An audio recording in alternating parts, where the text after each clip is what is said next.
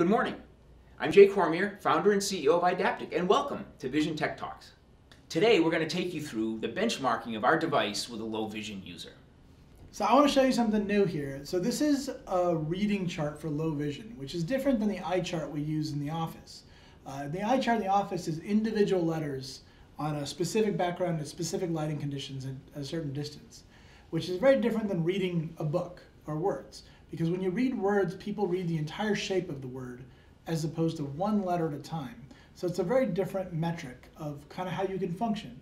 So for low vision people, we like to look at their actual reading ability. So why don't we start with this very large font here at the top with your reading glasses on and take a look at what it says. 2E ink band D earn. Good. Let's go down here. I pine K sync heart. Good. And can you go down further here? K clear wage.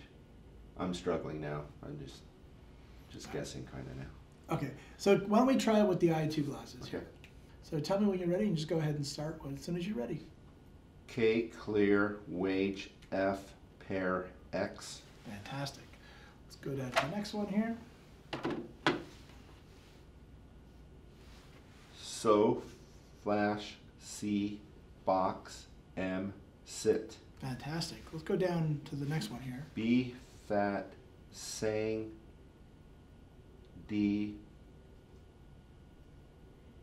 landed G.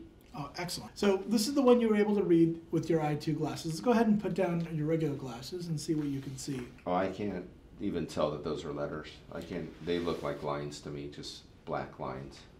There's no definition whatsoever.